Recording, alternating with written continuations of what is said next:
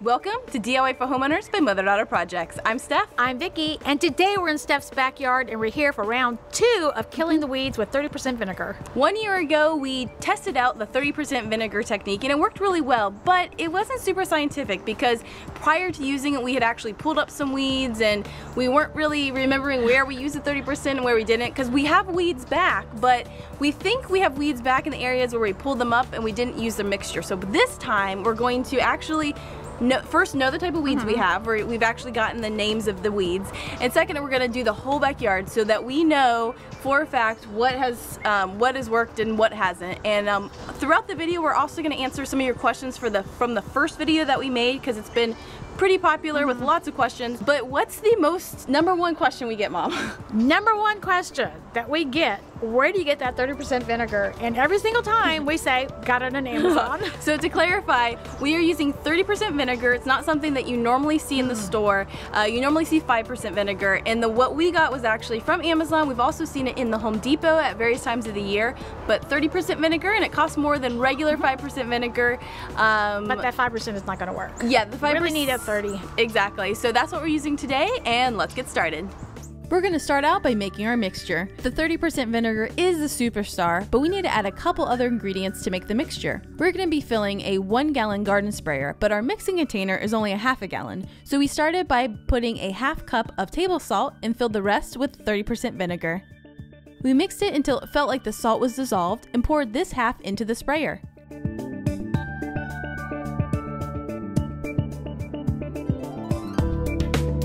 Then we repeated this process, a half a cup of salt and the rest vinegar, but this time we added a big squirt of Dawn dishwashing liquid. And the second most asked question is, what is the recipe? So here it is. We also got a lot of questions about what types of weeds this destroys. So we used the Picture This app to identify our weeds. We're going to start by showing you the specific weeds we identified while we were spraying with the mixture, and then after 48 hours what the weeds look like. We were asked when this should be applied, and for this to be effective, it needs to be on a very sunny day with no rain in the forecast. Another common question is, what about Epsom salt in place of table salt? A viewer commented and said they tried Epsom salt and it didn't work. Another viewer said Epsom salt is used as a nutrient for plants, so therefore it would not be useful in this mixture. We had a lot of questions on the types of weeds this destroys, and like I said, we have a list of the ones that worked and were destroyed with this mixture. Also, a viewer commented and said it only works on certain weeds, some are completely resistant. And a couple of viewers commented that it worked on their crabgrass, their blackberries, and their thistles. There are a huge number of chamber bitter weeds in my backyard, which are pretty easy to pull up by the roots, but those that we pulled up by the roots last year are back again this year. And those that we used the vinegar mixture on last year seem to have not come back. Somebody asked if it has to be Dawn dishwashing liquid, and a viewer commented and said no, any kind of liquid detergent will work. Its function is to make the salt and vinegar mixture adhere to the plant rather than quickly running off. A lot of people asked if anything will grow where the salt is applied. A viewer commented that it kills the plant, so it will never grow again. Of course, a new plant or weed could come along and grow there unless you use a lot of salt, which will damage the soil and stop anything from growing there, which is why a driveway or sidewalk is perfect for this method. We also had a question a little unrelated, but if we had any tips or video on how to repel cats. They said that the street cats come to their yard and poop every day. We don't really have any good tips, but we will say that the resident greyhound here at my house that poops and pees in my backyard has really taken care of any cats from visiting my backyard. This is video from our first application a year ago.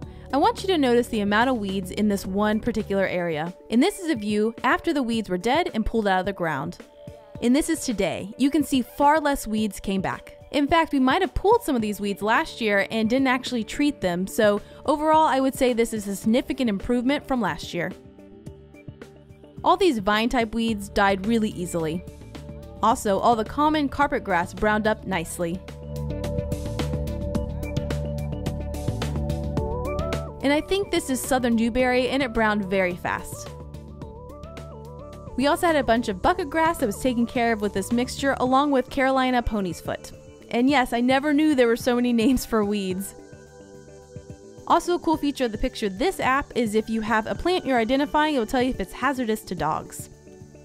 This is the front yard from last year, and we had a lot of overgrown grass on the rocks. You can see it browned nicely last year, and this year we had very little return, and what did return, we easily browned up with the mixture.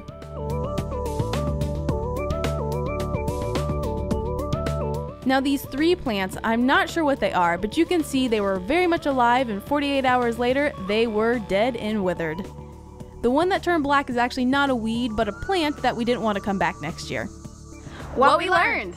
Well, it's 48 hours later, and almost every single thing that we sprayed is now brown and brittle and dry. It looks like it worked. As we showed you in the video, the areas that we sprayed with the 30% vinegar last time, there wasn't weeds in those areas this time. So we're hoping that this method works to actually inhibit the growth of weeds for many seasons to come, at least a year, we found out. So we'll catch you up in a year from now, and we'll see how this has gone as well. Now you have to be really careful about the plants that you want to keep, because we did kill off one of the ferns. We got a little too close. Be mindful of overspray, and I tried to spray away from the plants, and doing that I was pretty good about not getting it on the plants. I would consider this a method that would be permanent if you want to grow something else in that spot. Yeah. I would not put it in a garden or any place like that. You know, one place that was really, really good was the year ago when we did this. We did it in your driveway. Oh yeah. There's nothing there. So that's like a perfect example. And then my backyard is all full of rocks. And so it's a perfect example with my backyard, because I don't want to grow stuff between the rocks. I want it to just be rock. It's perfect method for things like that, but keep in mind, I wouldn't use it in a flower bed or something. Wouldn't use it in your grass. Exactly. Yes. I would just pull the weeds in that case. Yes. Well, we will update you in another year. We'll keep this saga going and keep you updated with the weeds of my yard. So thanks for joining us. If you want to see that original video that we made, there'll be a link right here, and we'll see you next time. Bye. Bye. I can't wait to start pulling weeds. Oh, the dead ones. Yeah. Oh yeah. I can't wait to do that. We're gonna pull the dead ones. I'm gonna do that while you're gone. Mom loves to pull weeds while I'm gone. She'll do that. I'm gonna do that. Yes.